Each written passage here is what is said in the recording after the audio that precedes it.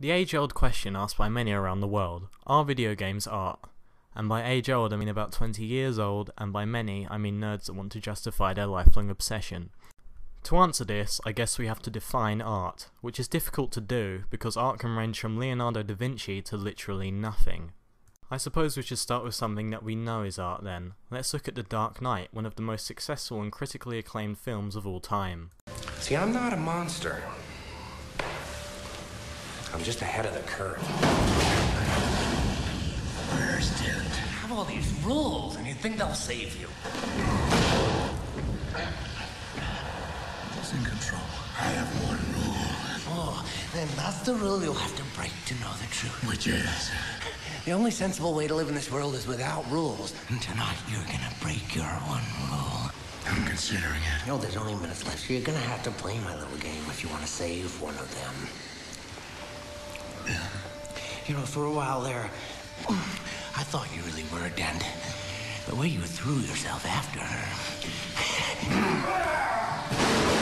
Now let's look at Final Fantasy, one of the most successful and critically acclaimed games of all time.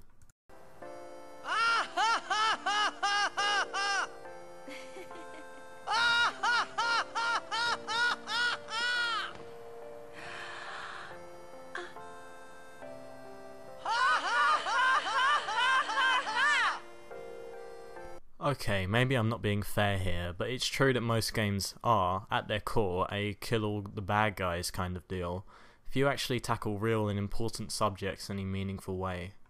Oh, also, by games, I'm not talking about these bullshit try-hard pieces of crap which attempt to be art by sacrificing gameplay and are therefore impossible to classify as a game in the first place.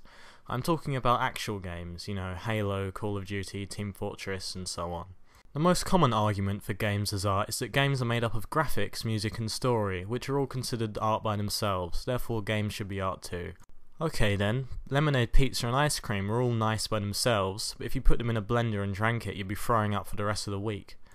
Also, this assertion misses the point entirely. Illustrations, music and story combined amount to nothing more than a Mickey Mouse cartoon, or maybe a children's book being read with Bawa Black Sheep playing in the background. No, what we must consider is the gameplay. Is the gameplay art? And the answer to that is, who knows? Is chess art? Hand egg? They are both games, right? I mean, I suppose if a blank canvas can be art, then anything can be.